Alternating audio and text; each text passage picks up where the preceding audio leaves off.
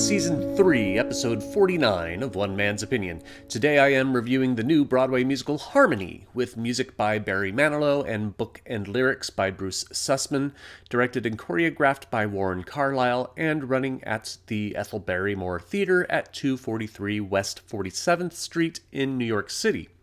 Before, after, or even while listening to my review, go take a visit to my Patreon page where you can help me meet expenses for this show for as little as $1 a month. I'll leave a link in the description. Your help is deeply appreciated. I admit I didn't have much expectation for Harmony going into the Ethel Barrymore Theater Saturday night, a musical written by Barry Manilow about a little-remembered men's vocal group in Europe in the early 20th century. How random can this be? But oh, how happy I am to have been properly corrected, as Harmony is the first musical of the season that I believe to be a true contender for Best New Musical. Remember, Merrily We Roll Along opened and ran for 13 days in 1981 and would count as a revival.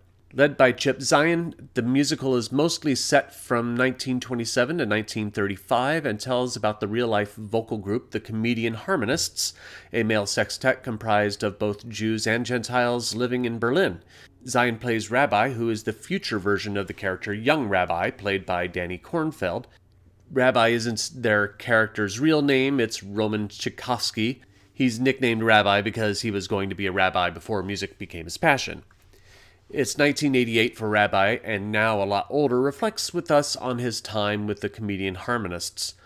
Harmony can easily be a musical that gets lost in its own narrative, telling us the story instead of showing us, but wisely Bruce Sussman's book doesn't get us too caught up in rabbis telling us about what's happening in the past, instead quickly setting up scenes, particularly developing the emotional moments of the piece before going forward with the action.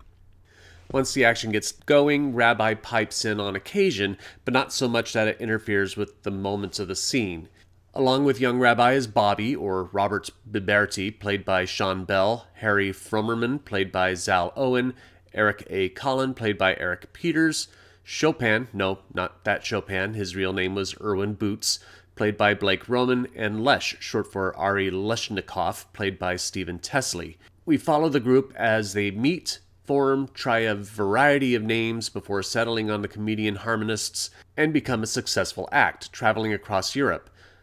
Women enter their lives as Rabbi meets Mary, a German played by Sara Boggess, and Chopin meets Ruth, a Jewish anti-fascist protester who is rallying people against the oncoming Nazi regime, played by Julie Benko.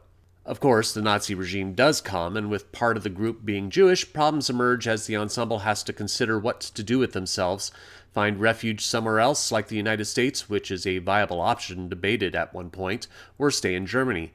There are many wonderful things about Harmony. Manilow's score is amazing, from the detailed vocal harmonies of the sextet to the thematic cantor-style vocalizations of Zien and Kornfeld when they sing from a more sacred place for their character. Kornfeld gives an award-worthy performance in his song Every Single Day, where he proposes to Mary, assuring that he's a man of character and strength. Sara Boggess and Julie Benko get a marvelous duet together in the second act in Where You Go, where they essentially sing the same lyrics but with opposite meaning to their respective husbands as they debate on how or if they are going to flee Germany. But Zien gets the real showstopper at the end as he sings Threnody. Threnody means a lament, and that is exactly what it is. A soul-wrenching pouring out of grief and despair as Rabbi looks back and reflects on something he could have done that may have changed the course of history and the sorrow that consumes him. He has top billing, so I suspect he would be up for Best Actor, and if so, it would be much deserved. It's not all dramatic solo and duet ballads. The musical is about an ensemble of singers after all, and they are called the Comedian Harmonists. There are at least 4 hilarious numbers spotlighting the group, from the seltzer-loaded slapstick number How Can I Serve You, Madam?, to the politically satirical Come to the Fatherland, where they mock the Nazi Party as marionettes. The vocal highlight, though, is Hungarian Rhapsody number 20, a piece they create in honor of Franz Liszt's 19 Hungarian Rhapsodies, full of Eastern European and Jewish folk flair that is superbly arranged by Manilow and John O'Neill.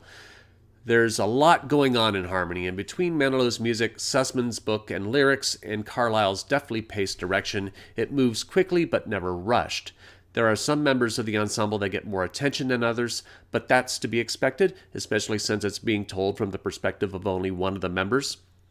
The story is inspirational, tragic, and uplifting, with surprises that pop up throughout the show that will be shocking for some audience members.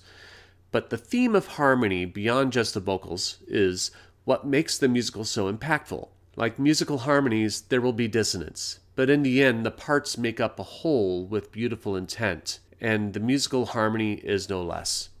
But I am only one man's opinion, so be sure to leave yours in the comments below. If you'd like to see Harmony, I'll leave a link in the description where you can get tickets. Don't forget to visit my Patreon page and show your support. You can also support my channel by liking, sharing, and subscribing, and click the notification bell to be alerted to future reviews. My next review will be the off-Broadway play, Scene Partners. Thank you for watching, and I will see you at the theater.